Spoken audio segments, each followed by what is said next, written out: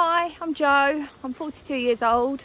I have a 14-hand Connemara Gypsy Cob, random mix I know, pony, and I've had him since he was a yearling. We do a bit of everything, and dressage wise we're competing sort of prelim novice, training sort of novice elementary level. I would secretly love to get up to wearing those tails down the centre line. Maybe Pammy can help me with that.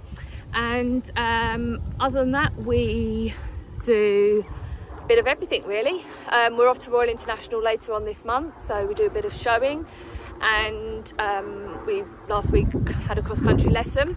We jump we're quite comfortable over sort of 70, lack a bit of confidence, but again, hopefully having some other horses around will help that as well. So I'm going to put some clips in of me riding, and so you can see what he looks like. But I would love to come and do a bit of an intensive training session and see how we get on. But so this is us at the Search for Star competition a few weeks ago, the working pony class. We came fourth. He was really good in this. I was really pleased. We got the highest marks for performance.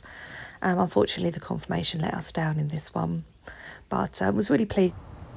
This is us at the Associated Championships last year. This was our first prelim in a long arena. I was really pleased with this, and there were tears at the end, which is most unlike me. But yeah, really chuffed with him at this competition. And we were placed. This is our biggest achievement last year. So this was winning the National Intro Championships at Quest. Give me a chance.